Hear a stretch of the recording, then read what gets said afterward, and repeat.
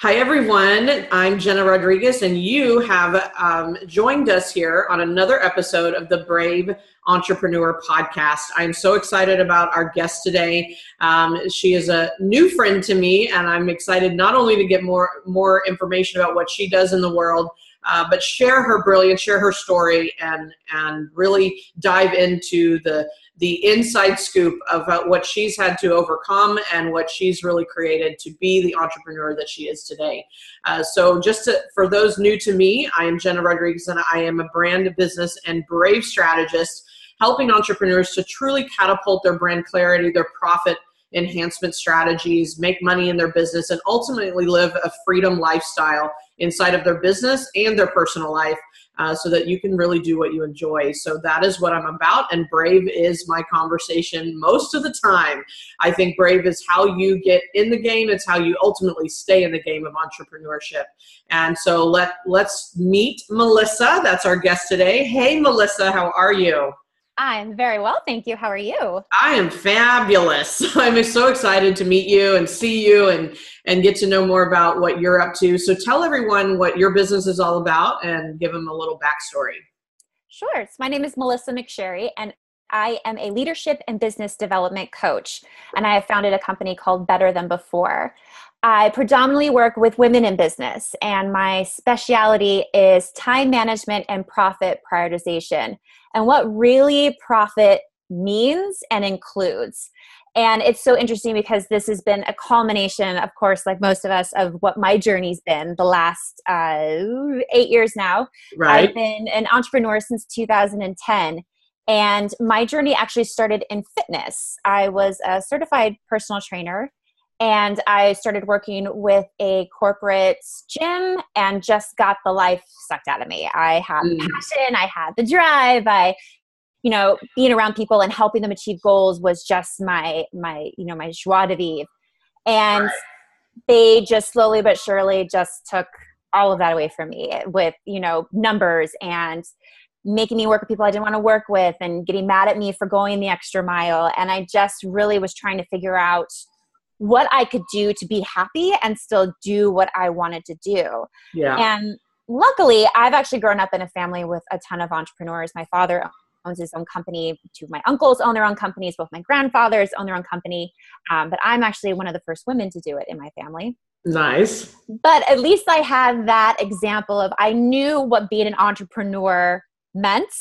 Because I feel like a lot of people get that romantic idea of, the 4-hour work week and, everything's just going to magically fall into place. And I knew the hard work that it was going to take in order to be successful. And I knew that, this was going to be a different journey than most, but it was something that I really wanted to do. So I bit the bullets. And at the end of 2009, I left the corporate world and I started my own personal training company. And it was so amazing to have that initial, I have my own schedule. Like, I have full say on what to do. And also the overwhelming part of that of, I have full say what to do. Like, no structure, no, accountability. It's me on my island trying to make it work. And there was a lot of trial, a lot of error. And it just kind of, it was just progressive. But a part of me was always playing it safe. And a part of me was always going, okay, well, I'll just do just enough to, make a financial contribution. I was married at the time, just to show that I'm proving my value or proving my worth. Right. And in 2011, my son was born. And with my husband at the time, his schedule was insane. Trying to, go to people's houses and train them with a newborn, with his schedule, I was pretty much just working to pay a babysitter. Mm. So it's one of those avenues where you have to sometimes make a decision that doesn't necessarily go towards what you want, but it works at the moment. And that was my first lesson in really giving myself time to figure out, okay, if this really isn't working, what can I quote unquote sacrifice for the greater good? Right. I think sometimes we get so caught up in, this is my vision, this is my vision, this is my vision, that when things happen, we either fall to pieces and completely negate everything, or we say no, and then we actually go down a path that isn't really correct for us. And we get lost even later down the road. Yeah. So I decided to take a step to the side, because I don't like to say step back, and Love decided, yeah, it's never a step back. It's just, if you nope. you. Yeah. And connected with my father's company and started doing some medical billing just to stay home, be with my son. And honestly, I knew that I was at a point where I was trying to create something new. I just didn't know what yet. And so that also gave me the time to figure out what I didn't want, which was definitely medical billing. Yeah. Definitely not my passion or anywhere connected to what I wanted to do. And gave me more time to really research what I wanted to do and who I wanted to be and who I wanted to work with. And that led me into connecting with a network marketing company. And I was an online health and fitness coach. So it was the combination of being able to stay home and do the health and fitness. But the even cooler part, which catalyzed me into what I do now, was that's when I really fell in love with leadership. And that's when I really fell in love with helping women develop their voice in business and develop that gumption and that selfish, quote unquote, mindset, and really giving them the permission and the power and the support to be that entrepreneur that most of them really didn't know they wanted to be, and they just are creating something for themselves. Right. And the more that I worked with women in network marketing, the more I started introducing myself, the more I was like, okay, this actually is what I really loved about fitness. Fitness was, a side passion, but the meat and potatoes of it was that I love being able to support someone on a goal that I know 100% that they can accomplish. And they just have that little inkling that they want to. Right. And to see them by just merely supporting them and giving them accountability and being that safe space for them to, word vomit and fail and try again. And to see them accomplish that is just like, it's crack. It's total crack for me. It's the fix, right? It is. It's the total fix. And it's so amazing. Yeah. And especially for women, and especially in this time for women, to see how many are really starting to step forward and go, I want something different. Yeah. And that journey has just taken me, into more areas than I ever thought I was going to go into. I actually ended up getting divorced a couple of years ago. Mm-hmm. And the evolution and the personal development that I did within this business contributed to that. And in a positive way. It was actually a very amicable divorce. My ex and I are amazing friends. We're fantastic co-parents. That's awesome. But but it was definitely something that needed to happen in my journey. Yeah.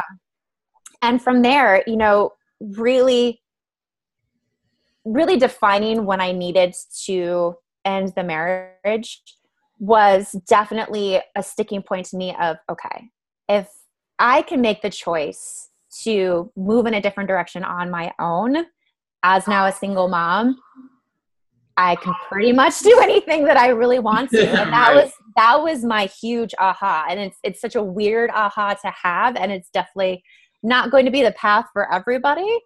Sure. But it definitely was mine. And it was such a great sense of accomplishment and independence, but also just more room for me to grow. And I continue to grow to this day.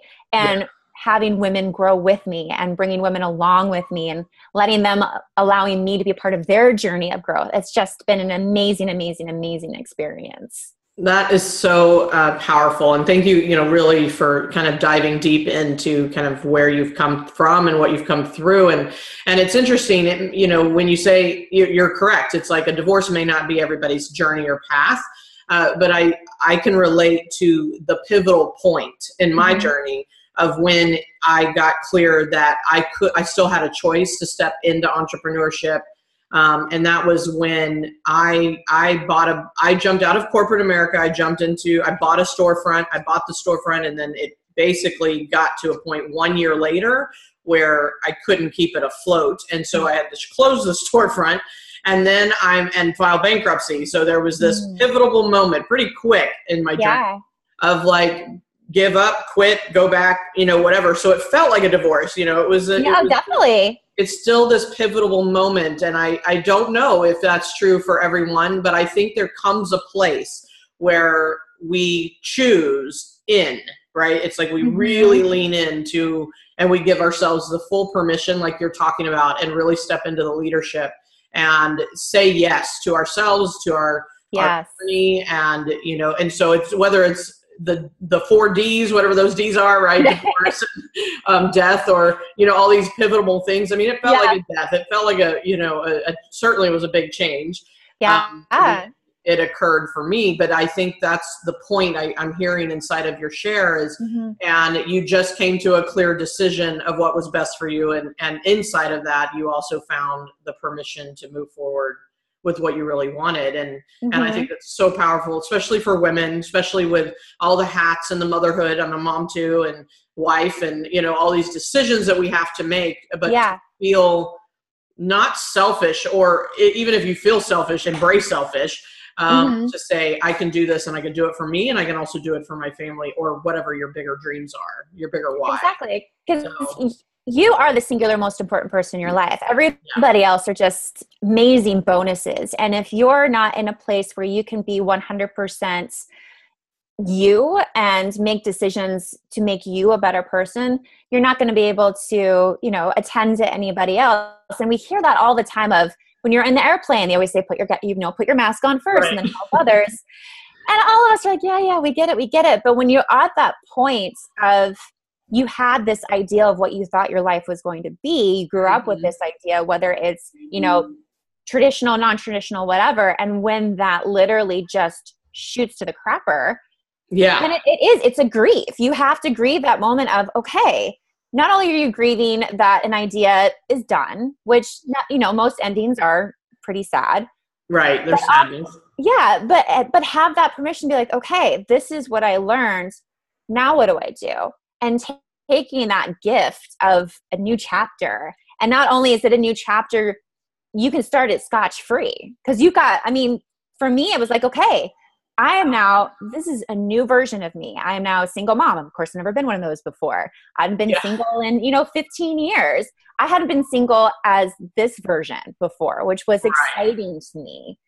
So finding those gifts of, when you have an idea and it doesn't work out, that doesn't mean the whole thing is done. It just means you have a chance to look back over and create what you want to create out of what worked before, and learn what didn't, and refocus on it. And I think that especially, and that works in all areas of life, but I think especially for women, we try to be superwoman. We try to have everything together. We try to be the perfect partner, wife, mom, employee, or business owner. We want to bake the cupcakes and go to the PTO. It's crazy how much pressure we put on ourselves to be everything to everyone. And we're negating the singular most important person, and that's ourselves. Right. And that's a huge thing that I work on, especially with my clients, is that, business obviously is important. Profit is important. Right. Money is important and fantastic. Whoever says they don't like money is a liar. Truth be told. Right? Like, come on, martyr mindset. We don't need that. But it's more than just that. Being profitable means being rich in your entire life. Being holistically, WHOLE, holistically successful and rich. And that includes taking care of you. Yeah. And I think this is really great. I used to be a controller, so I'm all about profit too. And understanding it, and like really looking at it with clients, and what I hear is that, when you're in the black versus the red on your profit, and you're in the black, not only when it comes down to the data and the numbers in your business, but you're in the black in a positive way in the, like you said, the richness of your life, and your being a wife, or being a mother, or being whatever else you want to be, whatever role you want to play, not just in the business. It really, when you're under this, like I was under the stress called not profit, not profitable, going, 700,000 in debt and like bankrupt is, and it was like the best thing that ever happened to me. Now I can say that. It's not, you're in the red, and it's stress, and it's, and of course that impacted my family, and my 2-year-old at the time. So I think it's great that, you and me both bring profit to the world, like be profitable, people, and understand what that actually means. Yeah. And the distinction about it. but it's profitability in life. You know, there's a life profitability. So it's huge. And, you know, the other thing that I wanted to go back to was, you know, the path is not always straight. And I love that you said, and I'm going to anchor that about it's a step sideways. It's not, we actually can't go backwards. Like it's not possible. Yeah. But that's history, right? But the step sideways and to reassess where you are and those kind of things. And so when you made that choice, it's like, I did the same thing, right? It's like, oh, I had a vision called, I'm going to have multiple storefronts and all this is, and the dream and the greatness and all, and it did not happen that way. It completely sideswiped me a little bit and I had to turn sideways. And yet now I'm like, thank goodness, you know? What was the emotional process? And I mean, if you can really tap into it and recall when you saw where you had to kind of give up that vision and that great dream of like, oh, I'm a personal trainer and I'm like, this is what I'm doing and this is what I'm going to do and I'm going to do it in a big way. And then you had to kind of step sideways. What was that emotional process? Because after hindsight's great, but when you're in it, right, and there's someone maybe watching that's in it and going, I'm scared to death to like even look at this. So what tell us more about that? That was probably, I mean, I'm just going to be deadpan honest. That was probably one of the hardest times emotionally in my life. Yeah. Because it's that, you know, if you've been through childbirth, and if not, don't worry, I'll explain it in a better way.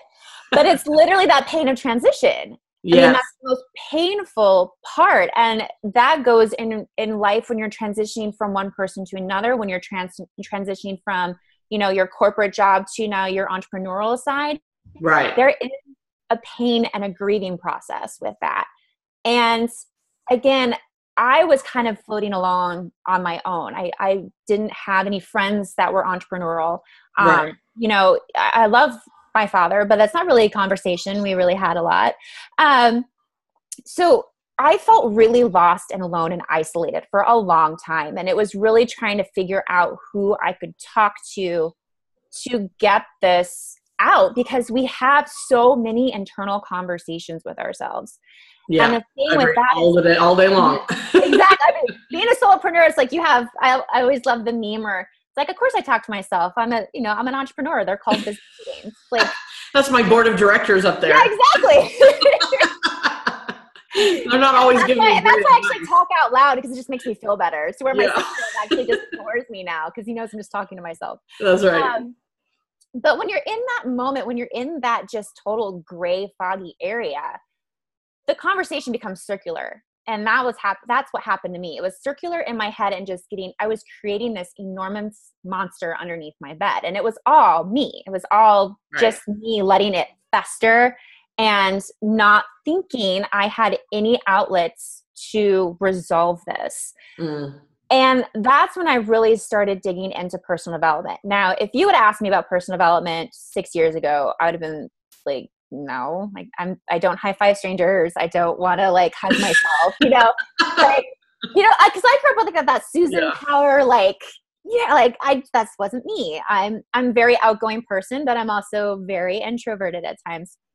And I didn't really know how that was going to help me. Until I went to a conference with a networking company that I was with, and Darren Hardy spoke. He's the author of The Compound Effect and the editor-in-chief of Success Magazine. And I was just enthralled. I mean, I didn't take one single note because I was just completely attached to every single thing. It was like he was talking to me in this room of 25,000 people. And I instantly got the book, The Compound Effect. I read it from cover to cover in probably 3 days, bawled my eyes out, and realized that the biggest obstacle in everything in my life was me. Yeah.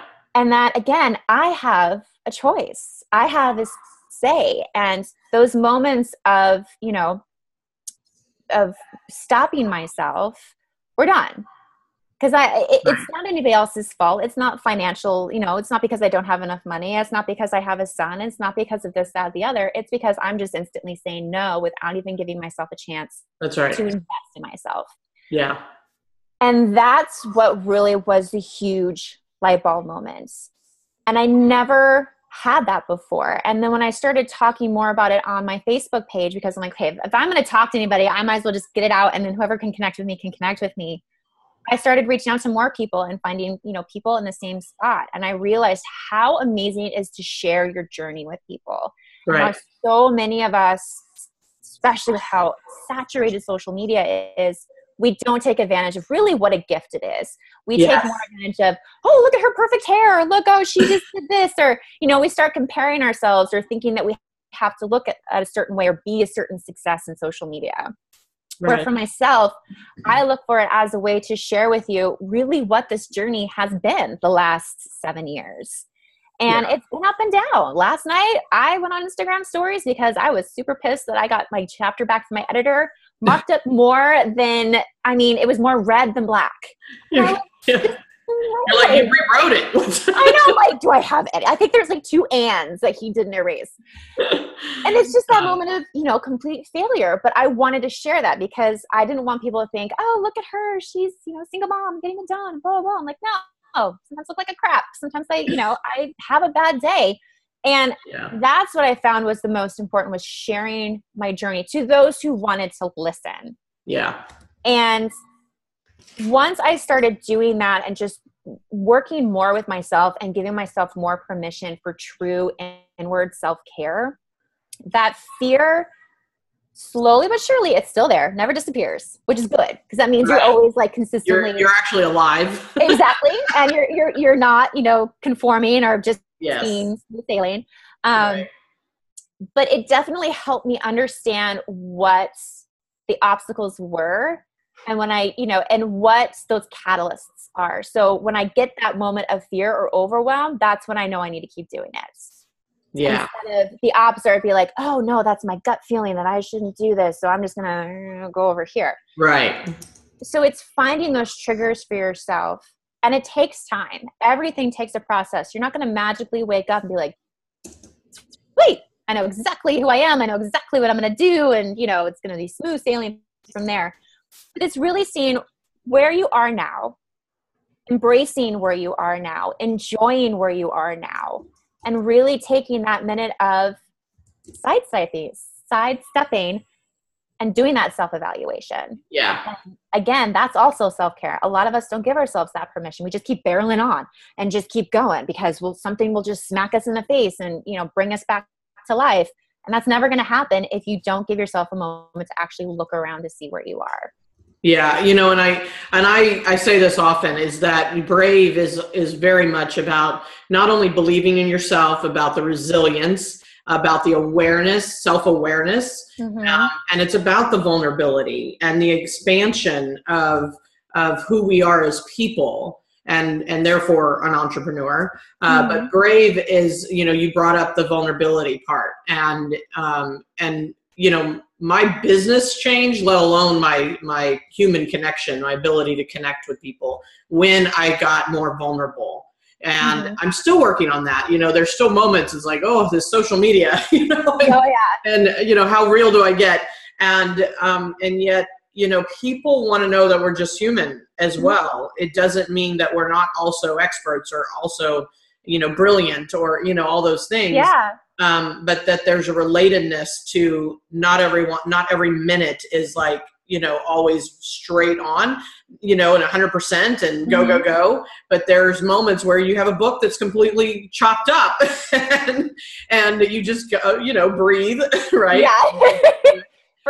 You mouth a couple of curse words, you're like, oh, and then little choice words in there. Right. But yeah, it makes us real. And it's interesting, I know for me, personal development is humongous. It's huge. I've been on a personal development since I was 15, but really stepped into it in a big way. And about 8 years ago, really connected to it and took like you said, that we always have choice, and it's not outside of us. It's not the excuses or the reasons or the sun or the, any of money, any of that. And that too is where it was a pivotal change for me as well, is taking 100% responsibility for how it all shows up, and I think those that it's like, oh, I have kids, I can't do that, I have to take care of them.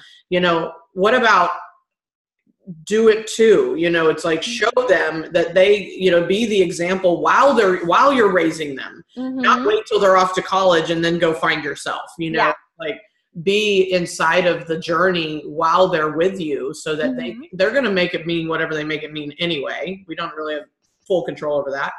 Right. And, but we can be the influencer, we can be the example, we can be our best selves, and that's what they're going to get, whether it's our children or whether it's our clients or what have you. So I just really love that you brought that through this conversation, is that vulnerability piece. And putting yourself out there on social media can be a little scary. I don't know if you, at least for me, I'm like, here's a moment right now, we're putting ourselves out there.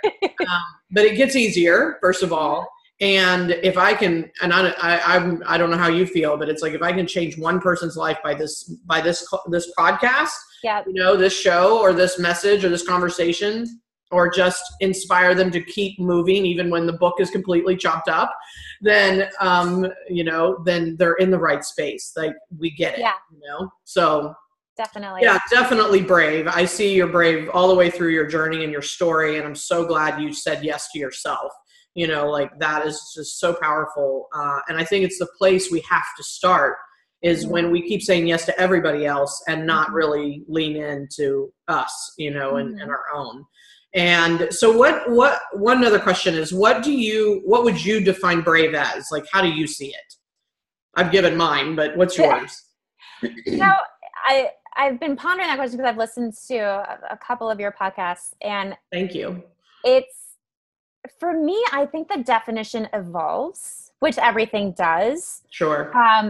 For me right now, I think brave really means that you ask for what you want, and not only ask, but define it, and not only define it, but connect to it. Because so many of us internally say, I wish, or, well, one day when this happens. And again, as you touched on, and we both talked about, that we wait for outside factors to give us this like angel chorus of where we're supposed to go.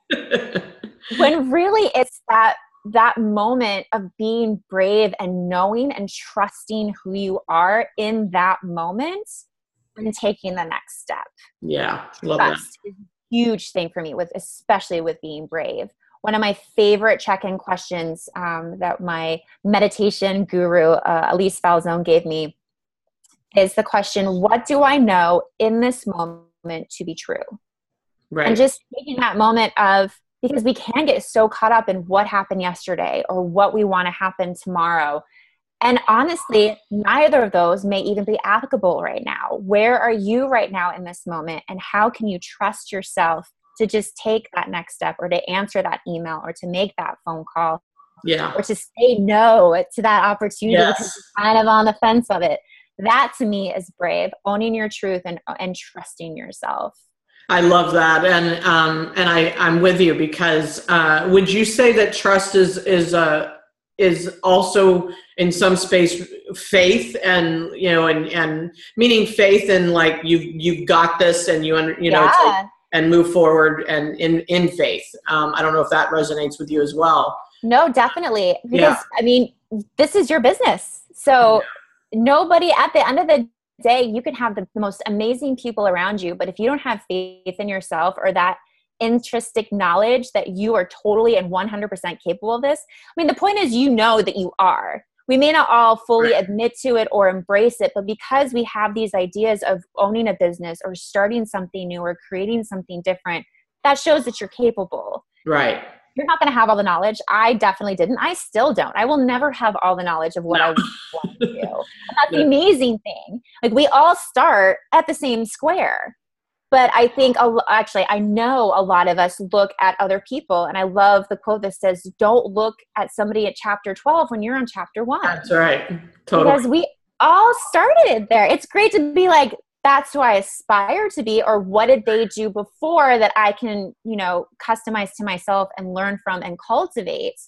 But it's silly to be like, well, look at Gary Vee. He's got all this stuff. Like, yeah, Gary Vee's been working his butt off for 20 plus years. Like, that you just know about it now because we have social media. Like, he's always been around.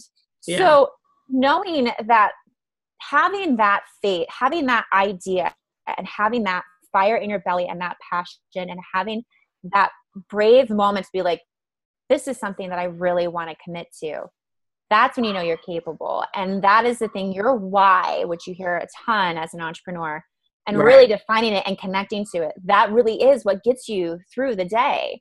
That's right. You know, no matter what everybody else says around you, if you have that why, if you have that, all right, this is, you know, I see it, I taste it, I meditate on it. For me, I meditate every single morning, and it's just, you know, a vision of what I want to bring into my life, what I want to manifest, what I want. I have a exercise that I do about once a month of what's my ideal day, and just keep that in focus, but not blinding me, not getting so overwhelmed by the big picture that I don't take any more steps. Yeah, do nothing. Yeah. But just remind myself of, nope, that still gives me goosebumps. All right, let's keep going. And taking it, you know, and when it doesn't, you're like, okay, so this now feels like death. So let's segue into something different. But continuously checking in on yourself and having faith that you know what you're doing and you know what you want. You just need to go for it. Yeah. And I would add, just if you don't know how, then find people around you, right?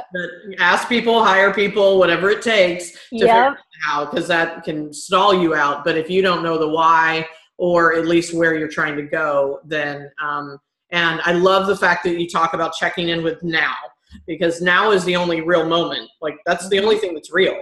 Yeah. Everything else is an illusion. Yeah. Or it's history, you know, so. And making sure that what you're thinking, what you're doing, what you're saying, what you're putting out there is in alignment with where you are now and where, you know, certainly what your vision is. But I think that's really important, is to stay present. It's great. And on the flip side, stop trying to do it on your own. Oh yeah. I mean, stop trying to wear 15 million hats and learn everything and think that you have to do everything at once. I mean, honestly, that was probably the biggest lesson I learned last year, of the amazing thing of delegation. Yes. And how that really is, because, you know, financially you think about it and you're like, oh, I don't have the money coming in, which I didn't. But once I delegated it out and made that investment, the return has been tenfold, because I now have more time. I now have more freedom. I now have more mind, you know, I have more room in my life to actually be profitable, instead of going, I have to do grocery shopping or I have to clean my house. My house cleaner probably was my best investment to this day. Me too. She will be with me until the day I die. That's right. Because of her, I mean, literally because of hiring her, within 2 months, I had doubled my income. Yeah. Because I have that space to stop stressing about it. And we try to have, and I'm dead set independent. I was one of those girls. I was like, nope, everything on my own. I mean, my parents, my favorite line, I guess, when I was 3 was, leave me alone, I'll do it. I can do it. That was mine. And that was that was my flagpole forever. And I thought that made me stand out. And I thought that made me, you know, amazing and a woman. And this is what I'm doing. When really I was sabotaging everything because of it, because of holding on to this idea that is not helpful or, you know, helps you grow whatsoever. It just keeps you stuck. And that's why it took me so long to get me to where I was now in my business. Yeah. But I also know that I had to go through that to create what I have for my clients, so they don't have to, or it's super, super, super short. It's a little accelerator. Yeah. You know, and it's so funny because because last year I did the same thing. I saw where I really held on to. I just had a belief called, I have to do it on my own. Nobody else has got my back. Like that. So, and then that came to light. Like that came from my subconscious, you know, and forward. And I was able to like, oh, I need to look at this because this isn't serving me. You know, this is really not serving me. And I certainly, I think from survival in my childhood, I took on, I got to do this on my own and figure it out. But it really can self-sabotage you to be in a space of have to versus like, you can choose to do it all, but be real clear that you're choosing it. You know, versus, you know, and don't think just because you chose it, it always has to be that choice. Yeah. You can always change your mind. And for me, I know that sounds so simple, but that was like the universal facepalm to myself about 6 months ago. Yeah. And I thought, okay, you know, I'm the one that asked for the divorce, so this is my bed. I need to lay in it. I'm now a single mom. And for some reason that meant I had to like, you know, take care of everything, which I did. and I remember looking at myself in the mirror going, you chose this. If you have to, you could always do this on your own. Right. And literally 6 months ago, that is the saddest thing that I've ever told myself. And I will never say that ever again, because there's no way I refuse to do this on my own. And I'm now asking more of the people around me. I'm in an amazing relationship with somebody who, supports me. And that's because I gave him the space to support me. Instead of just going, oh no, don't worry, I got this. It's, I need help, or yes, I need you to be here. It's been such a continuous lesson for me. And again, something that I love paying forward and sharing with people, because if that can shorten their time to get to where they need to go, like you said, that inspires them or gives them that little bit of hope of, okay, she went through this. She's totally speaking my language. She's looking pretty good now. So let's continue this conversation. Figure something out. Yeah, exactly. She's on to something here. Then it's something that they continue conversation, whether it's with myself or somebody else who can continue on to that path.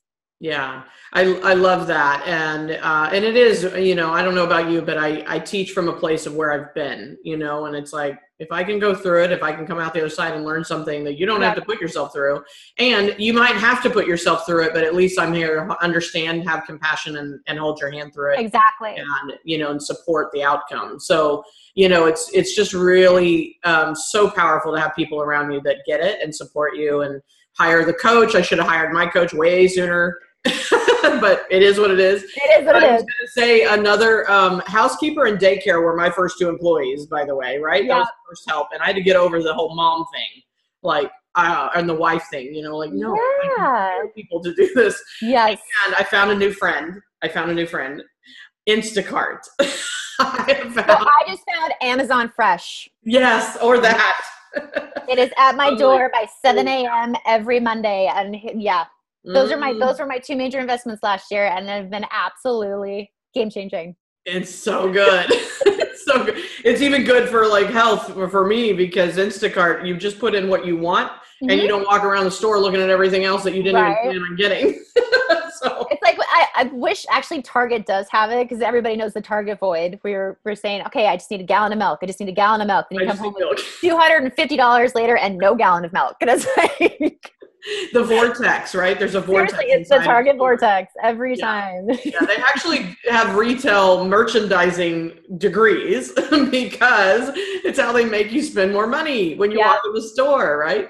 So lighting and everything. So Instacart keeps the impulse. It's the Starbucks. I blame the Starbucks every time. Totally.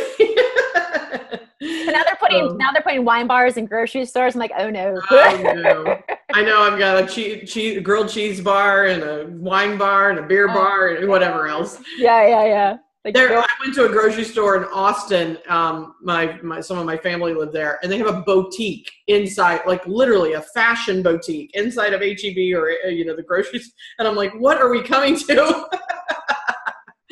Sure enough, I have to look at the jewelry and the sparkly things. Well, yeah. I mean, that's why I feel like here in Chicago, we have Mariano's that has a actually really nice wine bar, and all the Whole Foods here are being redone with rooftop bars, and it's just the new happy hour place. I'm like, let's go to Whole Foods. So you have, a couple of drinks, and all of a sudden you're grocery shopping, and $100 later you've got cheese from Lord knows where, and and you're on the rooftop. Exactly. It's great. I forgot. Yeah, you were in Chicago. I used to live there briefly. I was a makeup artist for Mario Ciccocci.